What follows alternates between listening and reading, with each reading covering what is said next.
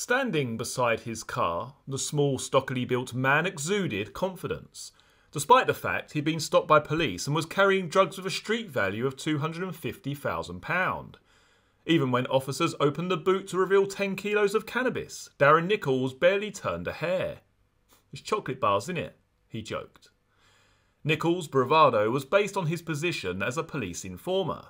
For almost a year, he'd been passing on information about fellow drug dealers, and he'd developed a close relationship with two police handlers. Unfortunately, shortly before his arrest on May 13th, 1996, Nichols received very bad news. Both of his police contacts were themselves under arrest and facing charges.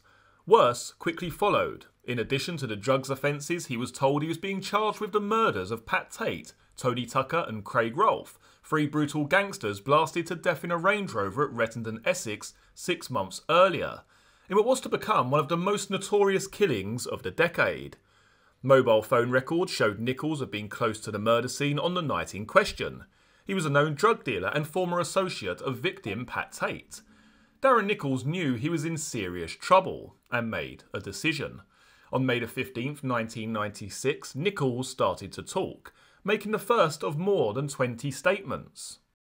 He named his friends Jack Womes and Mick Steele as the murderers and claimed he had been duped into driving the getaway car. He stuck to his story in court, and in the face of glaring inconsistencies, a jury believed him. Womes and Steele were each given triple life sentences, but now new evidence has cast growing doubt on the safety of their convictions. A miscarriage of justice in such a case would have implications as serious as those raised by the release of the Birmingham 6 and Guildford 4. The reputation of our police and legal system rests on the word of Darren Nichols, a counterfeiter, drug dealer and self-confessed liar. It is not a comforting thought. Nichols had met Steele and Womes in Hollesley Bay Open Prison. He was finishing a sentence for counterfeiting, having been caught with £130,000 in forged £10 notes. Mick Steele was at the end of a 9-year sentence for cannabis importation. Intelligent, articulate and charismatic, Steele was someone Nichols admired. Jack Womes was altogether different. He had no previous criminal record but was serving 16 months after foolishly becoming involved in a fraudulent car insurance claim.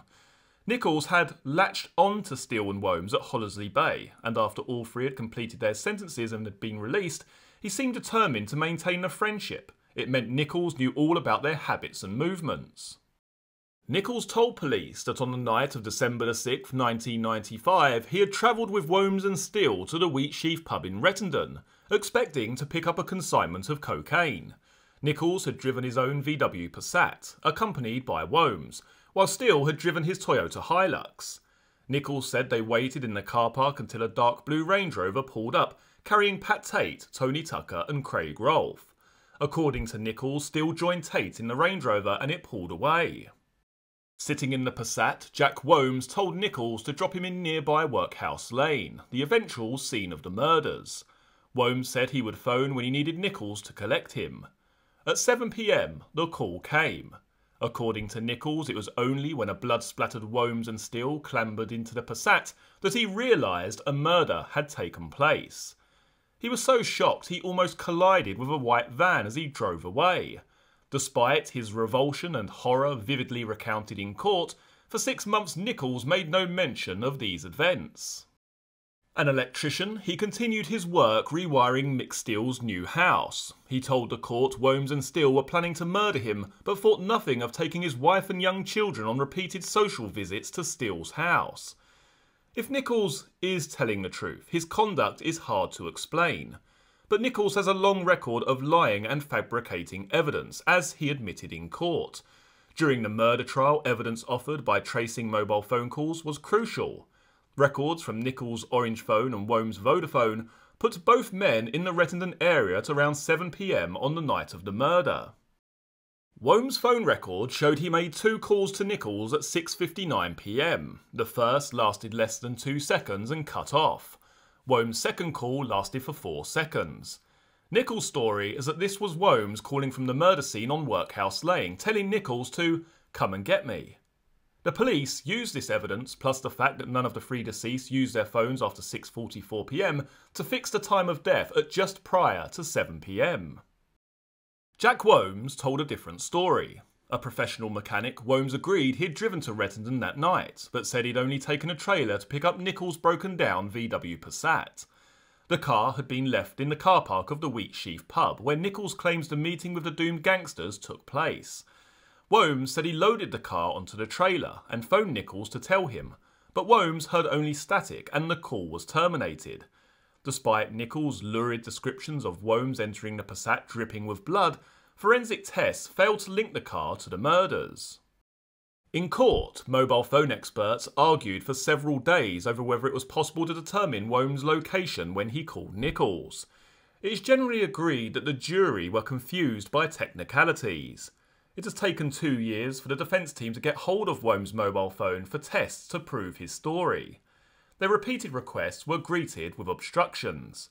Expert David Bristow finally made his test in January of this year. It is important to understand that in certain places a mobile call could connect to any one of 3 or 4 different servers.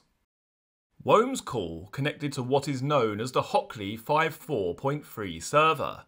David Bristow made 20 test calls from the Wheatsheaf pub car park, where Womes said he was, and 40 calls from Workhouse Lane, Nichols' story. Vodafone's results show that of the 20 calls from the Wheatsheaf, over a third were picked up by the Hockley 54.3 server. Of the 40 calls from the murder scene on Workhouse Lane, not one connected with Hockley 54.3. As David Bristow points out, the calls were made with Womes' own phone, at the same time of year as the murders and the same time of day. The conclusion seems inescapable. When Jack Womes says he was in the Wheatsheaf car park and not the murder scene, he was telling the truth. There is, of course, a postscript to this. If Darren Nichols wasn't driving Jack Womes in his Passat, just what was he doing that night in Rettendon? Having made his statements to the police, Darren Nichols was placed on the Protected Witness Programme. All such prisoners are eventually given new identities, and in the meantime they are known as blogs. Nichols was Blogs 19. While awaiting the murder trial, Darren spent time in a secure unit at Woodhill, Milton Keynes. Earlier this year, I received a surprising call from a man who had seen my previous articles on the Essex murders. Like Nichols, my caller was a Blogs. I will refer to him as the Professor. The Professor said he met Nichols at the Woodhill unit, a fact Nichols confirms in a recent newspaper article. The Professor remembers Nichols as a nervous wreck who drove his police handlers mad with endless demands and suicide threats. Early in 1997, the Professor says Nichols asked to speak to him in private. He said his story he was supposed to tell in court was a pack of lies. Nichols asked the Professor if he should go through with it. His reply was simple. If Nichols was telling lies, he'd better not get caught. Not long after this conversation, Darren Nichols was granted bail. The Professor told me he assumed that Womes and Steele were guilty and wasn't unduly bothered. He said, quote, "I thought there were forensics witnesses. I could ignore Darren's perjury because I thought it was just a cherry on the cake. Now I realise Darren wasn't the cherry on the cake, he was the cake." After seeing the Mail articles, the Professor understood what the trial judge pointed out. The entire case rested on Nichols' testimony. In court, Nichols claimed that Steele had decided to murder Tate, Tucker and Rolfe because of ill feeling about a failed cannabis deal. Nichols' earlier statements tell a very different story. But the motive he first suggested cannot possibly be true, for the simple reason that such a motive didn't exist until 6 weeks after the 3 men died. Between February the 7th and 18th, 1996, 2 months after the murders, Mick Steele received a number of threatening phone calls. The calls were apparently from 2 IRA men, demanding the return of money they had lent to Pat Tate. When Steele said this was nothing to do with him, they threatened to kill him. He became suspicious, and rightly so. In fact, the IRA men were police involved in a bizarre bid to get information on the murders. Darren Nichols heard about the calls when he was doing electrical work at Mick Steele's house. He claimed in his police statements that Steele murdered Pat Tate because Tate told the Irishman that Steele had their missing money. Unfortunately, neither Nichols nor the interviewing officers realised the Irishmen were undercover police, nor did they remember that the Irishman had only materialised 6 weeks after Pat Tate's death, and so could not provide a motive for his murder. When the error was spotted, the Irishman disappeared from Nichols' statements. The tapes of Nichols' police interviews include odd gaps, missing words and background noises. Defence specialists conclude they had been tampered with. The highly eccentric nature of his testimony and his apparent reliance on police guidance can be seen in the following excerpts.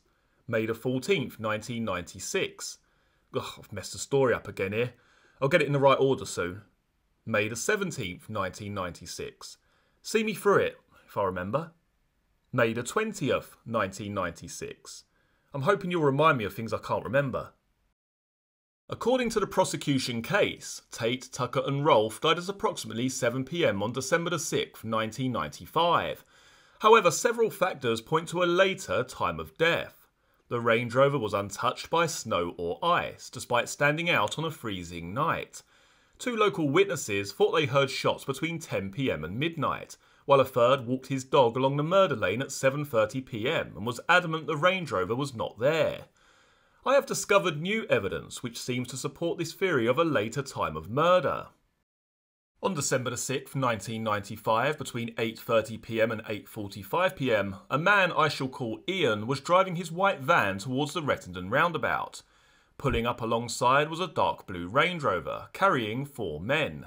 In the back seat, Ian immediately recognised the hulking figure of Pat Tate, one of the most well-known men in that part of Essex, who according to Nichols had already been dead for over 90 minutes.